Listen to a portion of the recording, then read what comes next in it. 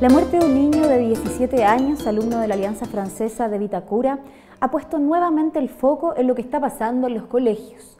Más allá de las causas que están siendo investigadas, tanto como de su muerte, como de cuánta marihuana portaba cuando el inspector lo encontró en uno de los baños del colegio, el debate también se ha centrado en el contexto, en las realidades dinámicas que enfrentan no solo los estudiantes, sino que también profesores y apoderados, y que son el reflejo de la sociedad misma.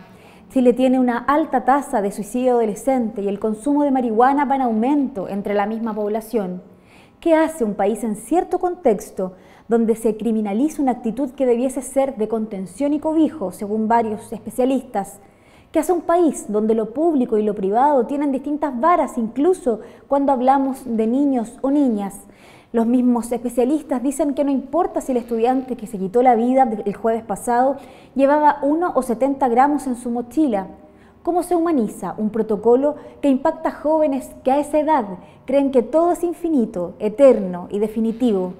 Esa es la pregunta alternativa que ronda la crónica roja, que ronda la muerte del niño, cuya familia está destrozada y que tiene, por cierto, también a su propio colegio impactado y sumido en la tristeza. Entre los apoderados y profesores surgen preguntas, reflexiones profundas, desafíos. Lo decía también Cristian Barquien en una entrevista en este mismo medio. Barquien es apoderado y exalumno de la Alianza Francesa. Lo que pasó ahí es un síntoma de algo mayor. El problema es que la educación está prisionera de una visión reductiva, pragmática, en una máquina donde todo tiene que traducirse en cifras, en ranking y resultados.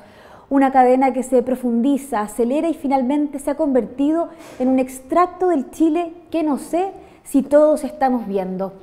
Si la ley dice que se debe denunciar el porte de drogas en los colegios, ¿puede quedar esa ley sujeta también al caso a caso, a una reflexión donde prime el afecto, el criterio por sobre lo punitivo?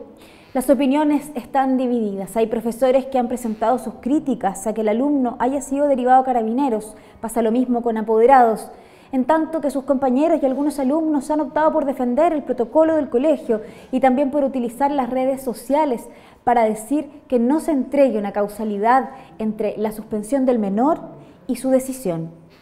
Junto con las investigaciones judiciales, la Superintendencia de Educación también inició una investigación para constatar si hubo o no una infracción a la normativa por parte del establecimiento. En las últimas horas ya fue notificado el colegio por parte de la Superintendencia. Se tratará de una investigación de largo aliento, por lo delicado del caso, una investigación que ni siquiera tiene un tiempo delimitado para concluir.